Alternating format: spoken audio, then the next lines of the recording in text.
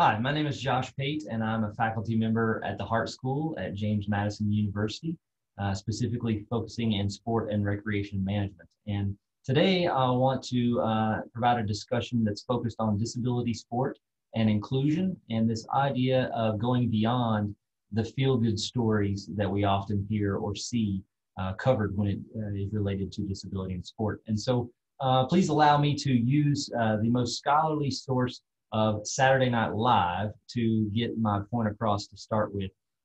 When I teach this content in my class, which is a sports sociology course here at James Madison, we always start the class with this video just to get an understanding. And I will give credit to Eli Wolf, who is a great advocate of disability rights and disability sport overall, who shared this with us when it first came out in this idea of whether we should identify disability and inclusion as a true recognition of sport, or if we are sort of making a mockery or a mascot out of it in some way. So I'm going to turn it over to our friends at Saturday Night Live, and we'll talk on the other side of this video. All right, so we'll stop the screen share there, and thanks for bearing with me with the content from Saturday Night Live. What we do see here, I'm now going to share my screen from a few slides that we'll have. What we'll see here is this idea of Nate, the quote school loser, is a high school wrestler who was allowed to win by another wrestler who was undefeated. And the ironic piece of this Saturday Night Live skit was that it's based around a true story of a high school wrestler who was undefeated and a multi-time state champion in wrestling. But the wrestler then had a match against another wrestler from a rival high school who had an intellectual disability. And so the undefeated wrestler allowed the wrestler with a disability to win the match. And so local news interviewed both wrestlers, and the undefeated wrestler sort of praised the wrestler with the disability and said, it was a great hard-fought match, and just felt like it was a good competition.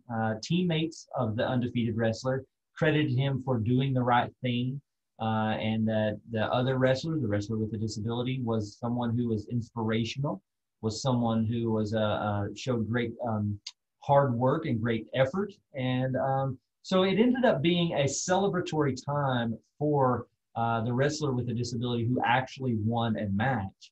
But I think what Saturday Night Live really brings to light here is the general public oftentimes feels like that is the right move to do, to allow someone to enter into a sports setting and set aside the concept of competition for, quote, doing what is right. And oftentimes it's difficult to judge what is the right thing to do, what is the wrong thing to do, and how to create full inclusion. And so I'm hoping that we're going to be able to walk through some of these ideas of what inclusion does look like, and does it preserve the idea of what competitive sport can be.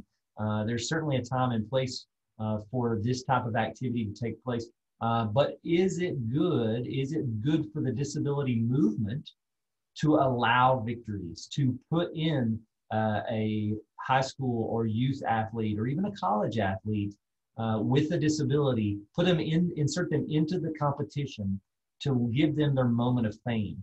Now, that moment of fame or that moment of victory in these cases of the high school wrestling, it may be a monumental feat, a lifelong dream that's fulfilled.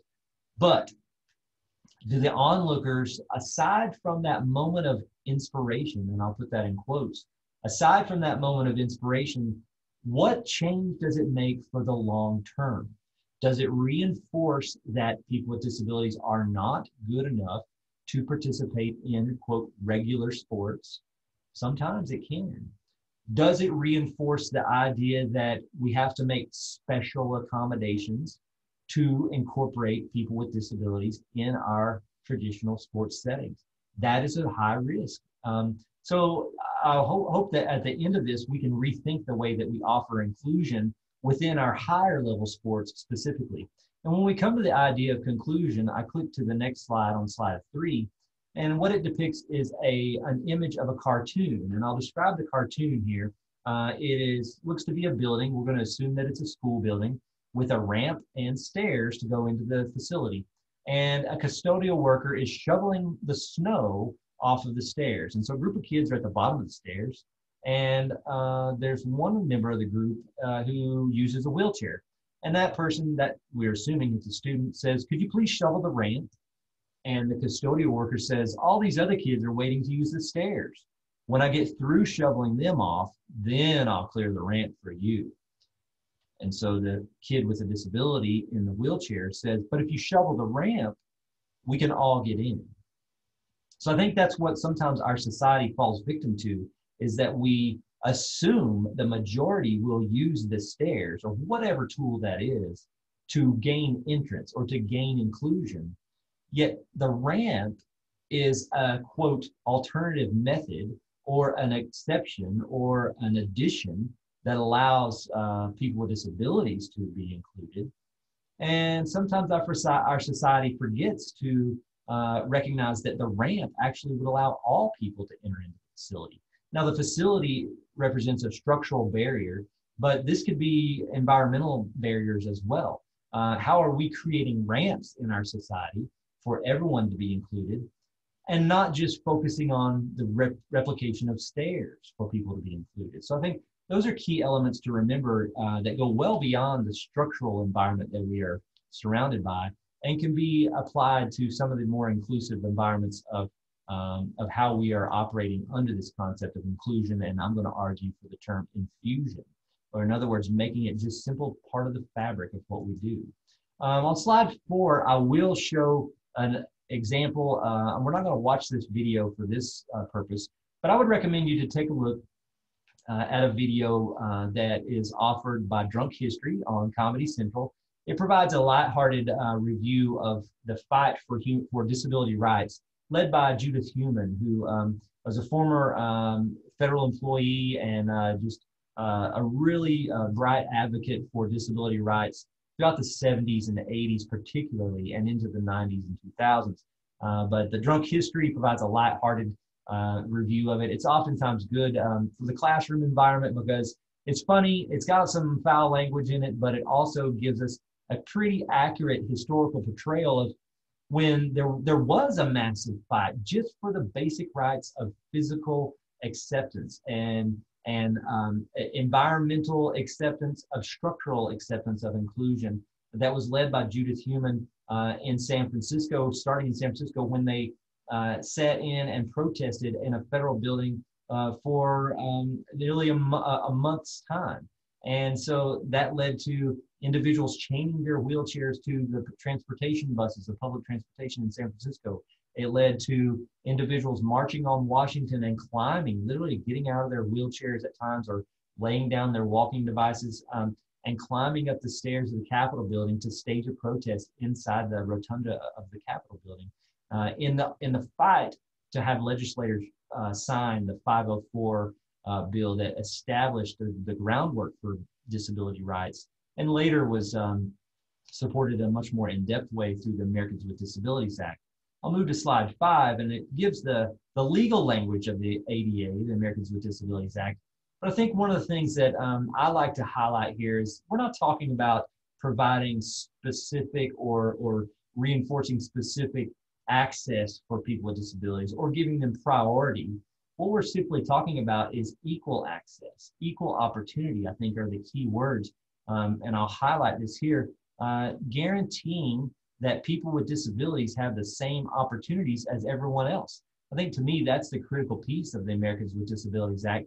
And what the sad part is that you can see this was signed by George Herbert Walker Bush in 1990 and enacted as a federal law. And yet here we are in 2020 and beyond, and we still face barriers in our society to promote full inclusion of people of all kinds of disabilities, those disabilities that are visible and that we can see, as well as those disabilities that are hidden and maybe we can't recognize just through our visual optics. I'll click over to slide 6, and I'll a little self-promotion here. That's me. on a bi-ski over in West Virginia with my friend Chris, who's my instructor. And but I just want to highlight that when we think about sport, snow skiing, water skiing, hand cycling, those are some what many people would see as alternative sports, not the traditional sports of North America, football, basketball, baseball, hockey, soccer, but we're going a little bit beyond that frame. And I think that's where we can see some innovative approaches for inclusion of people with disabilities, even with the idea of exercise and fitness. And on a college campus, that can be highlighted even more so when we're talking about a campus recreation and how they're including students with disabilities of any kind of disability. What is the lighting like? What is the environment like? What's the noise level like? What is the physical space like? Are there adaptations to allow me to participate in a ropes course? Are there equipment? Is there equipment properly in place there or spaced out properly so that I can use it in a healthy and safe way? Those are areas, even the communication of this inclusion can be areas that a campus recreation organization or a community organization can really work on to promote inclusion of disability without spending a lot of money. I think the first thing that a lot of these campuses want to do is go out and buy sport wheelchairs to play wheelchair basketball. And while that's a very lucrative opportunity for students of all ability levels, it's also a very expensive opportunity where a campus may have to spend upwards of $25,000 to $30,000 just for the equipment. But some different types of physical activity and exercise and fitness can simply make an adaptation to be more inclusive and with zero expenditures at all. We move into slide 7, and this idea goes back to sort of the title of this presentation, moving beyond the feel-good stories. What we see oftentimes, especially through media portrayal of disability sport, is that anytime disability is included in the coverage or the promotion of sport, it's usually a special story or a feature story or a you won't believe this type of story. It becomes inspirational, and many researchers have labeled this as inspirational porn. So in other words, I'm so in awe of the fact that you're doing something that's physical activity that it really, I can't take my eyes off of it. It's like slowing down at a car accident where we have to make sure that we get that good look to fully understand. In most cases, that's simply because we haven't seen it and it's not normalized in our society. So this takes on this concept that's also another term in the literature called supercrip. And this has been extensively researched, particularly by a couple of researchers that I'll note with Marie Harden and Michael Cottingham. And this idea that almost of a superhuman performance. So in other words, she competed despite suffering from disability. It assumes that disability creates this idea of suffering, or it assumes that disability would prevent someone from competing or even participating in some way. And so it almost creates this iconic figure who is performing at that level to be superhuman. So all of these examples really adhere to the medical model of disability. So when we look at disability, there are multiple models and lenses through which we can view disability. But the medical model is, I'm going to highlight two polar opposites. And number one, focus on the medical model. It's a bit of an outdated approach or an outdated model to view disability. It views disability as a problem. It's something that can be corrected or cured. It's something that we can fix because it's not normal. So in other words, we are not adapted to it. So what can you do as the individual who has a disability? What can you change in order to adapt to our world or the world that we live in? So it's a little bit of a reverse of what maybe our expectations should be.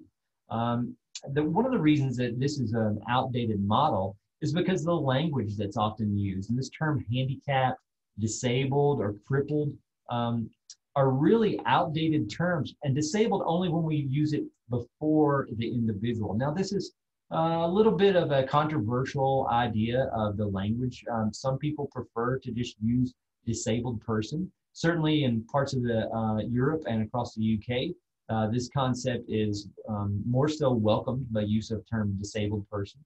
But mostly in North America, there's this adherence to person first language where we would instead say person with a disability.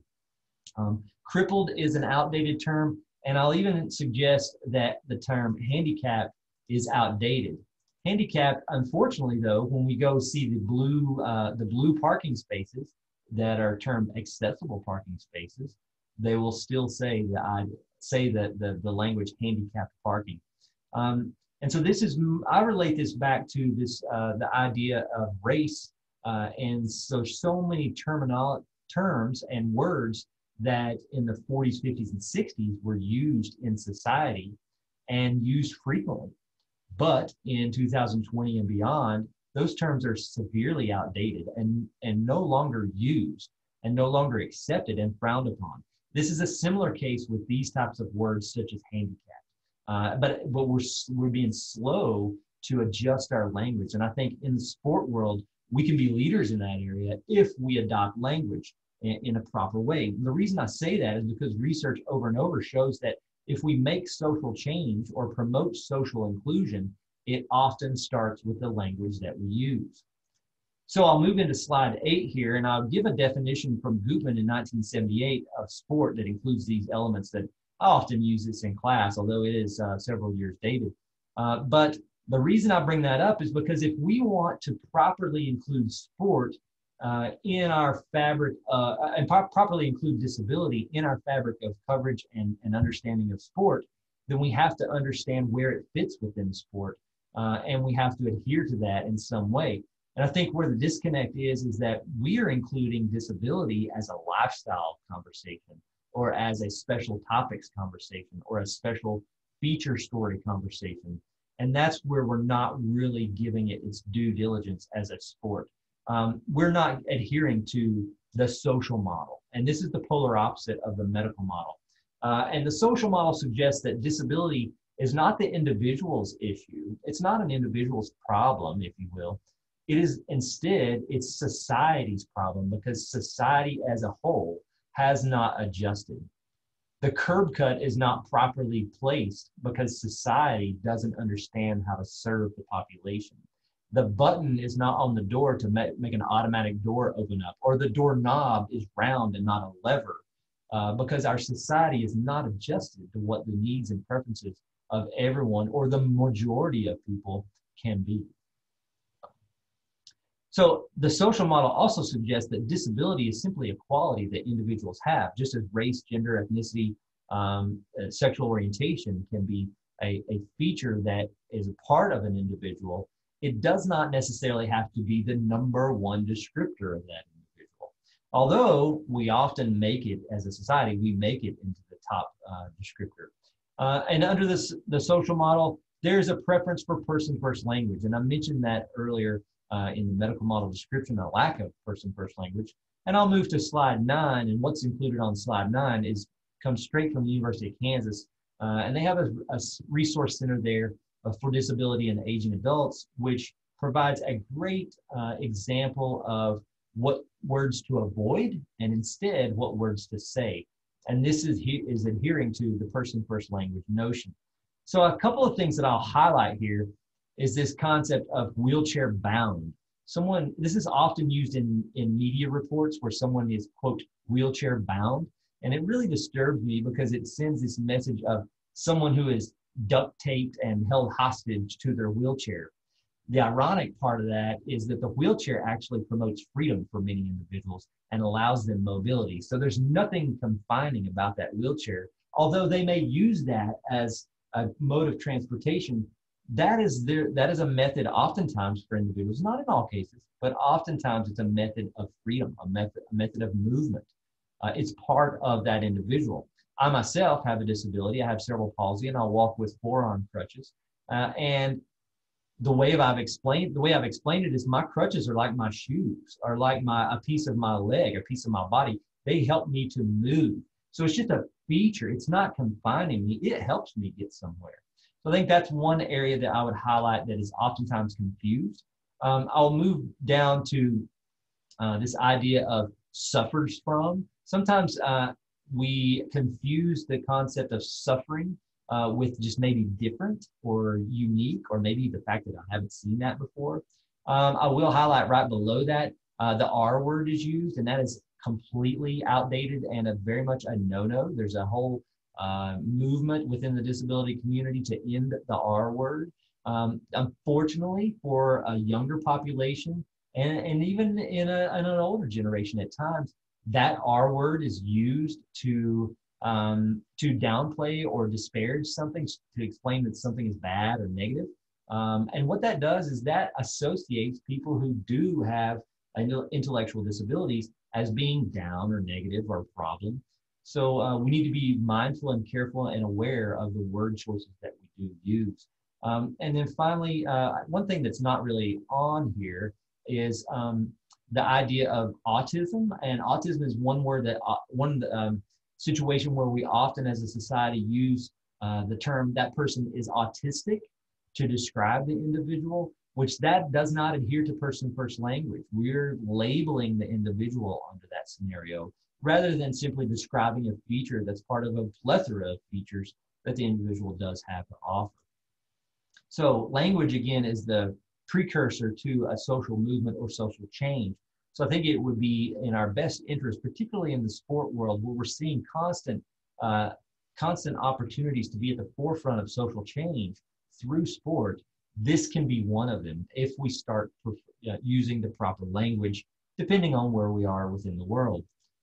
And then finally, on slide 10, I will point to an introduction to a special issue that's provided by Missner and Darcy from 2013. So it's several years old, but I still use this in classes because it provides some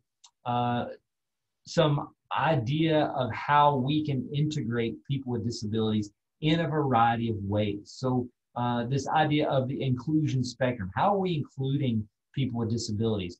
Fully included, meaning everyone participates without adaptation or modification. So in other words, if you and I were playing ping pong, I'm going to play just like you're going to play, and we can have a great competition. I may beat you. You never know. If we're modified, integrated, that's when people with disabilities participate with some modification to the rules or the equipment. So if a golfer uses a golf cart in a high school golfing match and golf carts are not allowed, we're modifying some of the rules so that the golfer can fully participate. Parallel activities, and when people with disabilities participate in the same activity but participate in their own way. This may be where an example would be a road race or some sort of 5K, half marathon, marathon, where we see a wheelchair division. So it is a rolling rather than the traditional running or walking. But I think that even the language, and if I see a 5K advertisement come across and they don't include the idea that someone can run, walk, or roll, then I think that sends a message to me as to how educated they may be about the full inclusion of parallel activities. Are they even offering that as an alternative form or a different division within the race? That's where we see parallel activities. And then next we have adapted activities.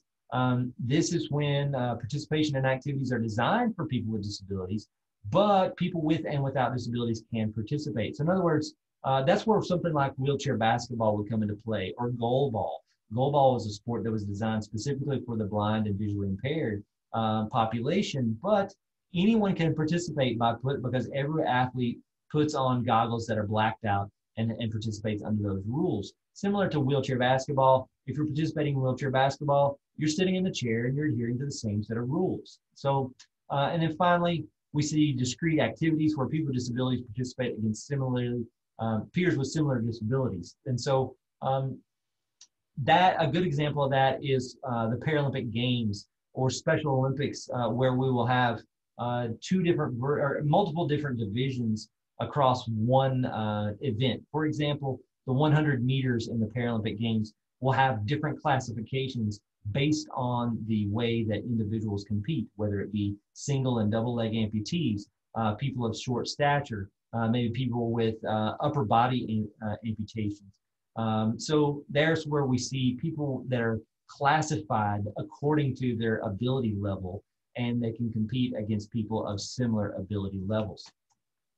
So I'll stop my screen share there, and I'll thank you for attending this video lecture. I hope you find it useful. I am very happy to communicate more about this or have any conversation about this that you would like to have. I hope that is provided some sort of insight on the idea of inclusion, because we can go beyond these feel-good stories. It doesn't have to be on Sports Center once a month or once a year about how this athlete or this individual was so inspirational and made us feel good. Inspiration in this idea is an action word.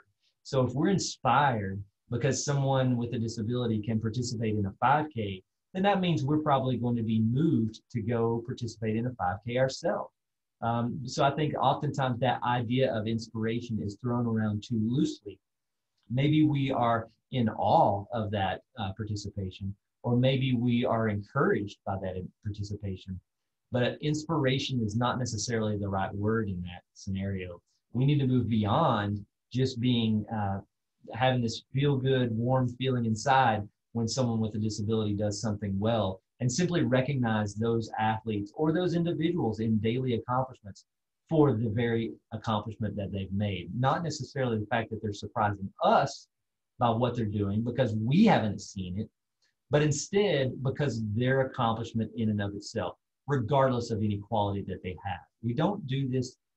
We do recognize like first Black athlete to do this, first female athlete to do this, but we don't overhype it and over celebrate it much like we do in the disability world, because it's not as shocking, I think, to our society for some reason. So that's where I think young professionals need to really work on to normalize disability within our own education patterns and within the world of sport and what we're doing. So my name is Joshua Pate, and I'm a faculty member at James Madison University in the Hart School. And my email is patejr@jmu.edu. I'll be glad to have this conversation with you offline if you're so inclined. So once again, thank you so much for everything, and I wish you all the best.